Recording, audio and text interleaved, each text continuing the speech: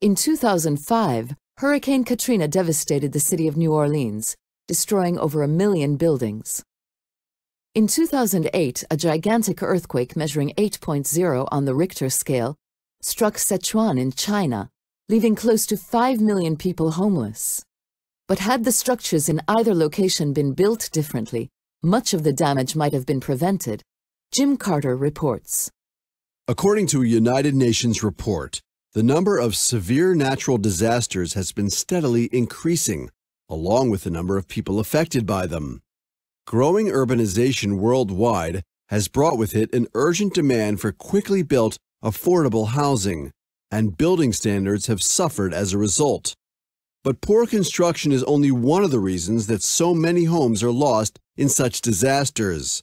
Apparently, the square or rectangular shape of most buildings is far from ideal in areas prone to earthquakes, hurricanes, or tornadoes. Here to tell us why is architect Frances Newberry. The square and the rectangle are in no way as stable as the dome in terms of construction. In fact, if more structures in earthquake zones were dome-shaped, billions of dollars could be saved, not to mention countless lives. And this has been borne out by numerous examples over time. For centuries, indigenous peoples in Mongolia have lived in yurts, dome-shaped structures which can withstand the earthquakes, severe blizzards, and dust storms of Central Asia. Perhaps a more familiar example is the Pantheon in Rome, which was built around 126 AD in one of the most seismically active regions of Europe. It has proved remarkably resilient during the earthquakes and tremors that have rocked the region for centuries, making it the best-preserved building from ancient Rome.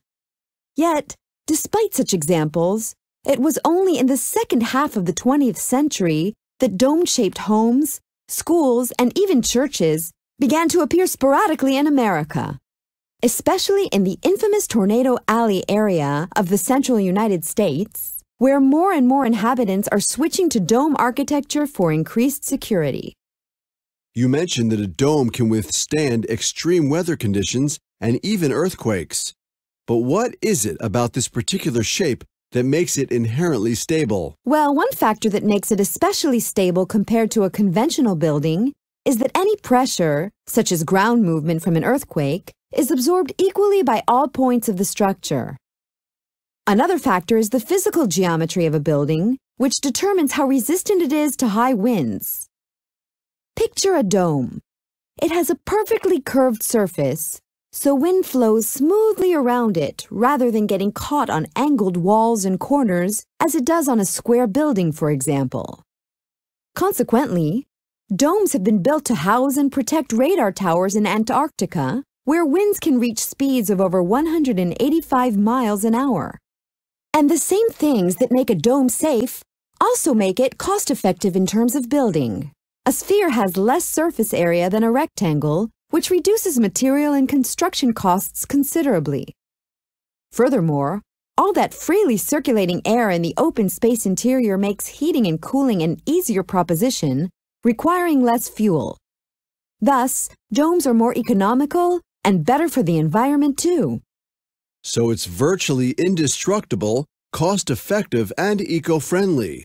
With benefits like these, it's surprising that the dome is still not the prototypical housing structure, especially in areas of extreme weather. But as energy costs soar and natural disasters begin to occur with greater frequency, the dome home may yet become a familiar sight.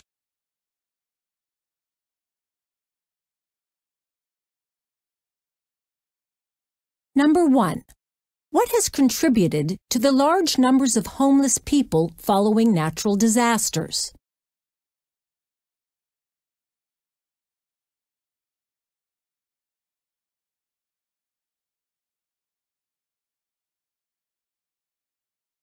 Number 2. Why does Frances Newberry mention structures called yurts?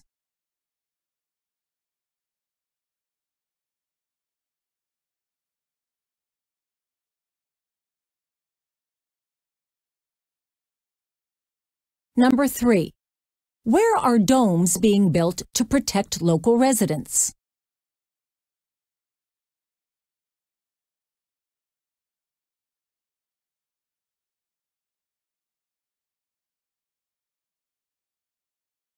Number 4. What is one reason for the dome's stability?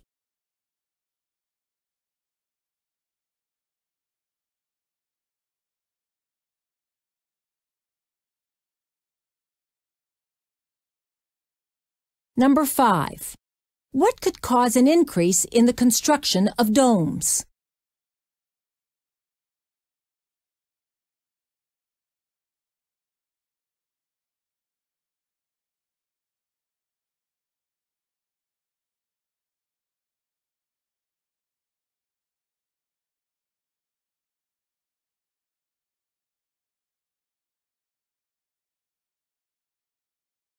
Number 1. What has contributed to the large numbers of homeless people following natural disasters? Growing urbanization worldwide has brought with it an urgent demand for quickly built, affordable housing, and building standards have suffered as a result. But poor construction is only one of the reasons that so many homes are lost in such disasters. Number 2. Why does Francis Newberry mention structures called yurts?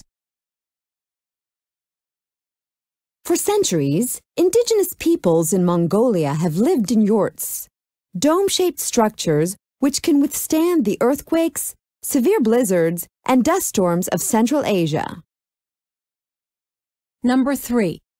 Where are domes being built to protect local residents? Yet, despite such examples, it was only in the second half of the 20th century that dome-shaped homes, schools, and even churches began to appear sporadically in America, especially in the infamous Tornado Alley area of the central United States, where more and more inhabitants are switching to dome architecture for increased security. Number 4. What is one reason for the dome's stability?